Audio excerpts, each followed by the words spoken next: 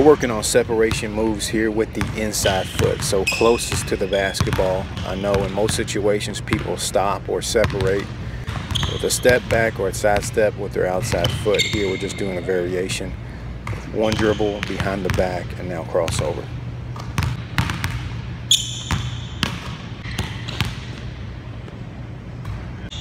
So we do that series on both sides, and then here we're doing a final snatch back or behind the back into a step back for a three-pointer. It's been made popular by James Harden and Kelsey Plum. Here we're adding a counter to the snatch back, so up fake, and I'm telling these guys that when you pull back, make sure you use your eyes to sell the fake. That's what's going to get the defense out of their position.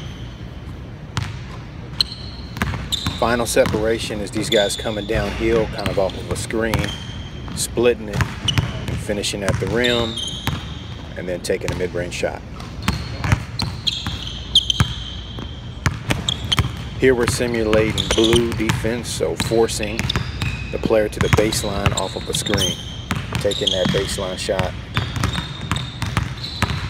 Here off the pick and roll, just being physical and coming off the screen, hitting that pull up, and then the final one is if the defense goes underneath, reject the screen, finish on the baseline.